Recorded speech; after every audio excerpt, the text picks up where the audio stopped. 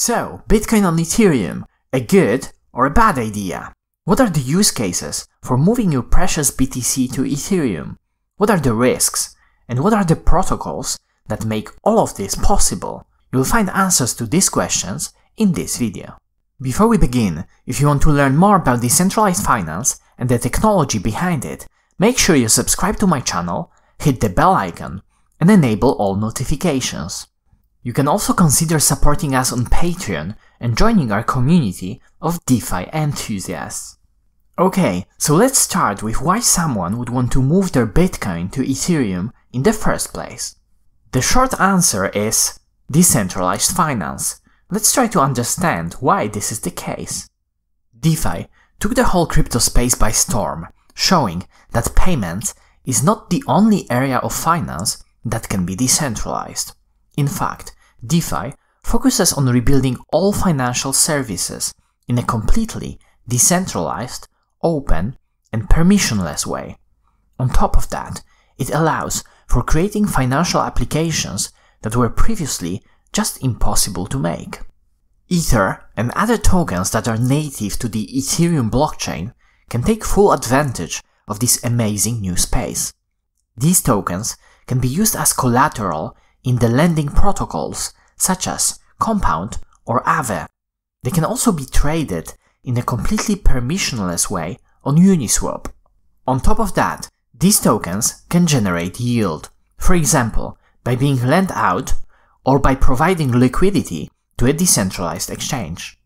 BTC on the Bitcoin network, although very secure, has very limited use cases.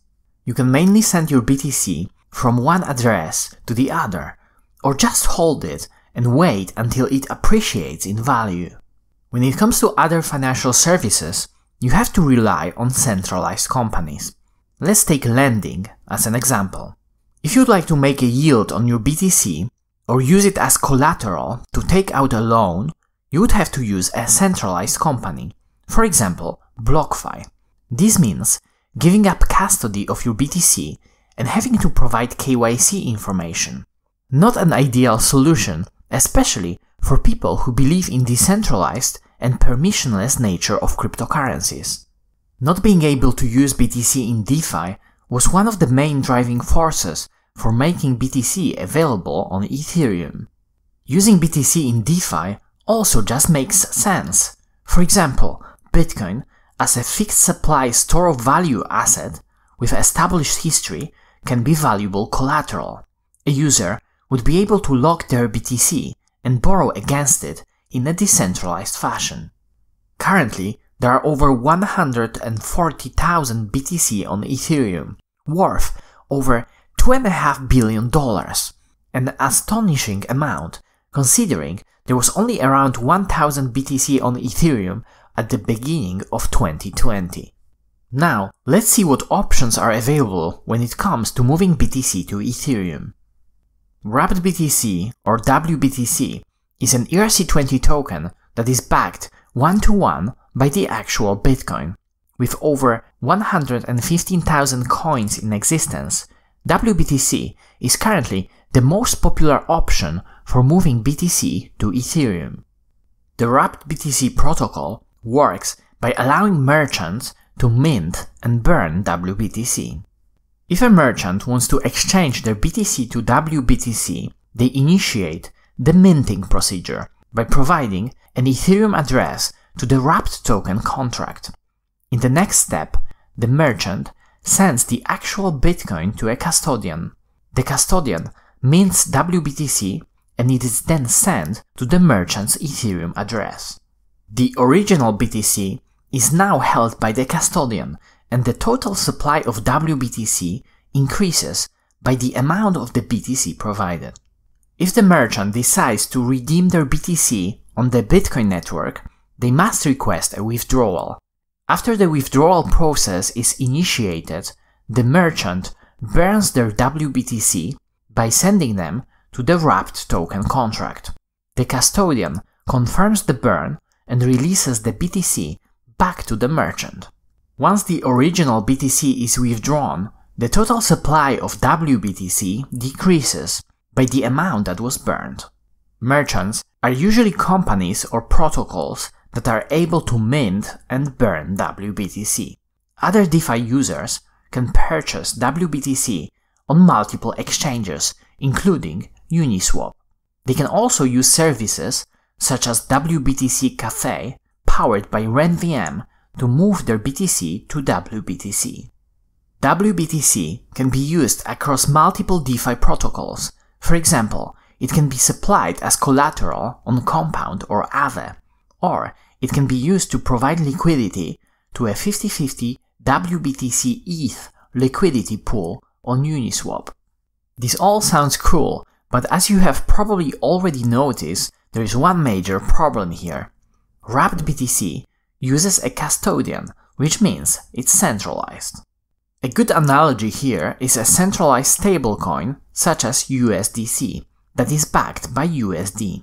Both wBTC and USDC can be extremely useful as they unlock bitcoins and dollars potential in DeFi. Saying this, I personally don't believe this is the end goal. The DeFi community strives for decentralization, and we can observe ongoing attempts at bringing multiple external assets to Ethereum and DeFi in a more decentralized way. This is also a good segue into something a bit more decentralized, renBTC. renVM is an open protocol that allows for bridging assets to Ethereum. It enables the permissionless exchange of value between blockchains. One of the most popular assets to move between blockchains is, of course, Bitcoin. renBTC is REN's ERC20 representation of Bitcoin. REN, similarly to wBTC, allows for minting renBTC by supplying BTC and redeeming BTC by burning renBTC. Each renBTC is also backed one-to-one by BTC. The main difference is that REN decentralizes the custody of BTC and makes the process of minting/burning available to everyone, not only the merchants. REN protocol runs by operating a network of decentralized nodes called dark nodes. It also leverages a few interesting elements in cryptography, such as Shamir's secret sharing and secure multi-party computation. It's probably worth creating another video just to talk about how renVM works. Let me know if you would like to see it in the comments down below. renBTC is currently the second most popular option, with around 17,000 renBTC in existence. REN, although aiming to be fully decentralized, is not there just yet. I would recommend reading a Medium post on renVM's road to decentralization that I will link in the description box below. Next one is tBTC. tBTC is the next contender to the title of a go-to protocol for bringing Bitcoin to Ethereum in a decentralized way. After a bumpy start earlier this year, Keep, the team behind tBTC, fixed the underlying issues and successfully relaunched the protocol. In tBTC, similarly to renBTC, there is no central party taking custody over the locked Bitcoin, and also each tBTC is backed one-to-one by BTC. tBTC allows users with BTC to mint tBTC by using a network of signers. Signers are chosen randomly, and a different group of signers is selected for each minted tBTC. The signers have to provide ETH as collateral to ensure they cannot walk away with locked BTC. In fact, they have to over-collateralize their deposit by providing 1.5 BTC worth of ETH. The signers are willing to lock up their ETH as they are rewarded with fees that are paid at the time of redemption. tBTC is gaining more and more traction, having around 1,900 BTC locked in the protocol. In comparison to renBTC, tBTC uses a different approach to achieve the same goal, decentralized custody of BTC. sBTC is yet another way of making Bitcoin useful in DeFi.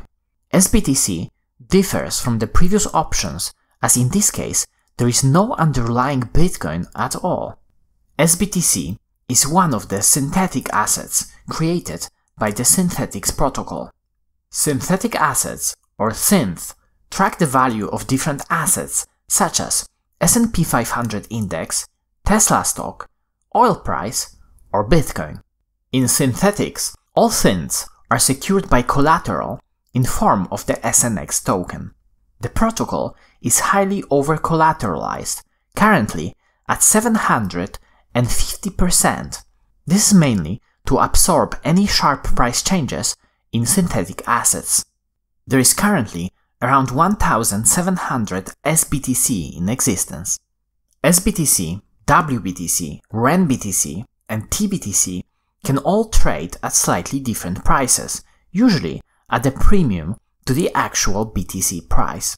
This is mainly because the demand for each of these tokens is different. Also, for all but sBTC, it matters how hard it is to redeem the underlying BTC. Okay, before we continue, if you made it this far and you enjoyed the video, hit the like button so this kind of content can reach a wider audience. So, is it worth moving your precious Bitcoin to one of the mentioned protocols?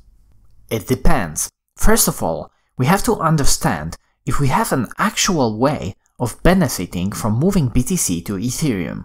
Maybe we want to use it as collateral in one of the DeFi lending protocols and take a loan based on that collateral. Or maybe we found an amazing yield farming opportunity. As an example, it was possible to get around 20% APY on providing liquidity to the Uniswap's wBTC ETH liquidity pool. Providing liquidity on Uniswap, of course, comes with its own challenges, such as impermanent loss. Nevertheless, Uniswap liquidity mining brought a massive amount of BTC to the Ethereum network in form of wBTC. Even after finding out that we can put BTC into good use in DeFi, there are still other factors to consider. For example, how comfortable we are with decentralization and security assumptions of the protocols that we want to go with. We also have to be aware of potential smart contract or admin key risks, especially in less established DeFi protocols.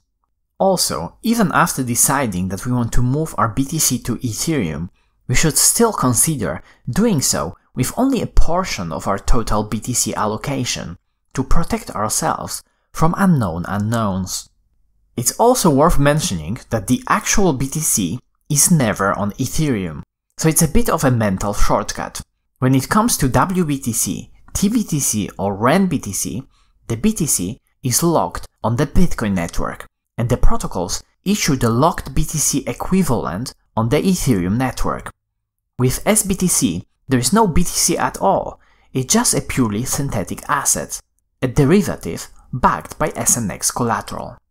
It's also interesting to keep an eye on quite an opposite approach. Instead of bringing BTC to DeFi, some projects focus on bringing DeFi to the Bitcoin network. This, of course, comes with its own challenges, and I'll dedicate a separate video to this topic. So, what do you think about the concept of moving Bitcoin to Ethereum? Would you be willing to do it? If so, what's your favorite option? Comment down below. And as always, if you enjoyed this video, smash the like button, subscribe to my channel, and check out Finematics on Patreon to join our DeFi community. Thanks for watching.